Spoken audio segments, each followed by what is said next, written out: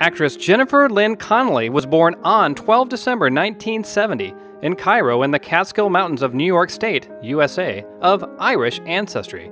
The daughter of Ilene and Gerard Karl, Jennifer Connelly started as a child model, but is perhaps best remembered for her portrayal of Marion Silver in the science fiction movie Requiem for a Dream in 2000. So, just how rich is Jennifer?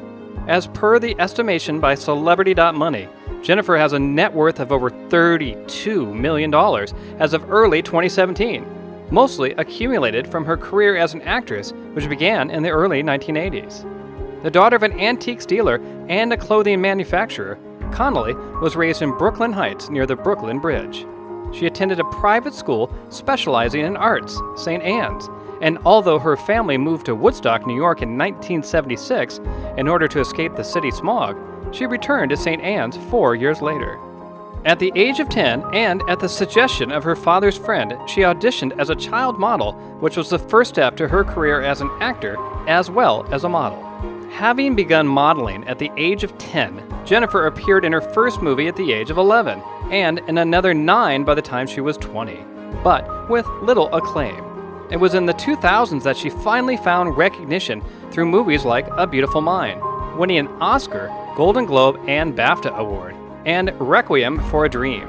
She also starred opposite Leonardo DiCaprio in the movie Blood Diamond, which was commercially successful, so boosting her net worth as well as her fame. She has now made almost 50 appearances in movies and TV series, among them Aloft, Stuck in Love, and Noah in 2014 opposite Russell Crowe.